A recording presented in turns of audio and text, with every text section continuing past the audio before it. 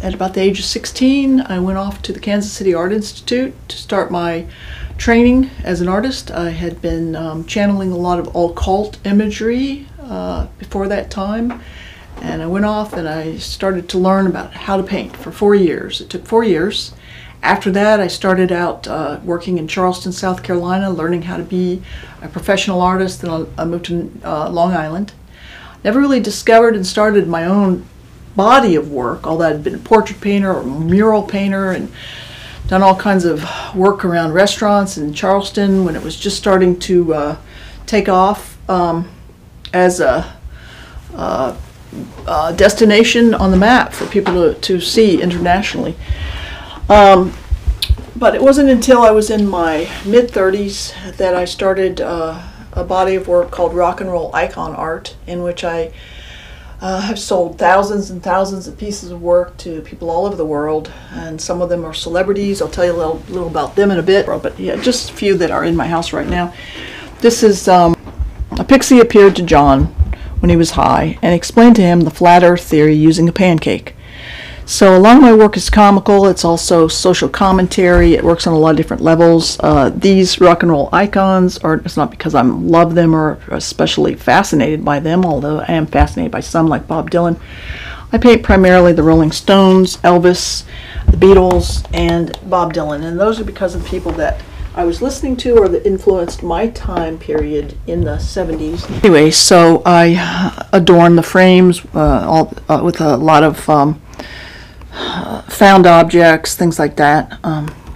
Anyway, how did it come to pass that Julia Roberts and Trudy and Sting and all these people own your work? Well, when I started out with this body of work, I tried to find out any place where the movie stars and all might hang out, and I started figuring out that just like you and I, when they go to a city, they kind of ask, hey, where's the cool place? Where's the neat theater? Where's the, this or that? Where do I go to have fun? Well, a lot of the movie stars and stuff, they are very culturally aware, and they've been to museums all over the world and stuff, so they'll ask those kind of questions.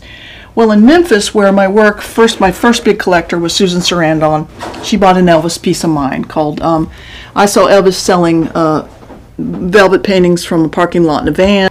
I was so thrilled when she bought my work. I thought my life really had changed right there.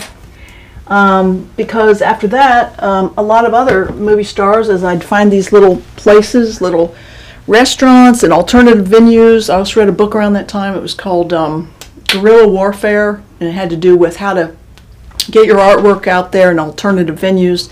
So I was the first artist that I know that started showing in restaurants in Charleston, South Carolina, and I'd always have 2 or 3 restaurant shows going.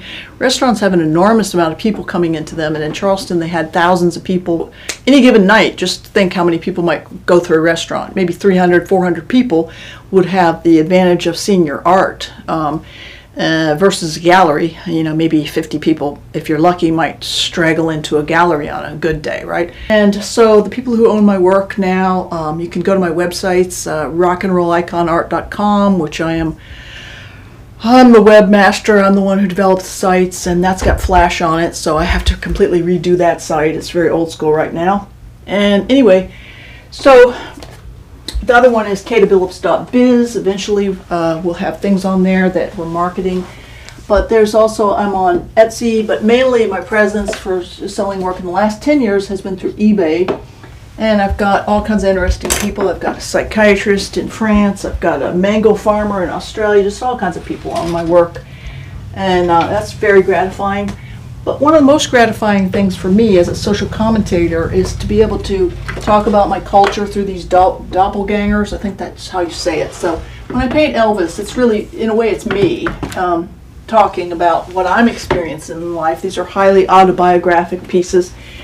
So as my work evolved and developed, I then went back to graduate school in my early 40s, and I wanted to figure out how I was going to paint Jesus, who's kind of my ultimate icon, and I didn't want to paint him like everybody else had been.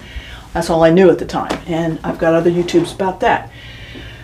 Recently, I've been even going away from any Jesus imagery and rock and roll imagery, and I've been doing, and I will be doing more I guess personal pieces that reflect our culture and our social commentary in different ways, but where I'm not kind of leaning on this doppelganger of one of the rock and roll stars, or even on Jesus so much.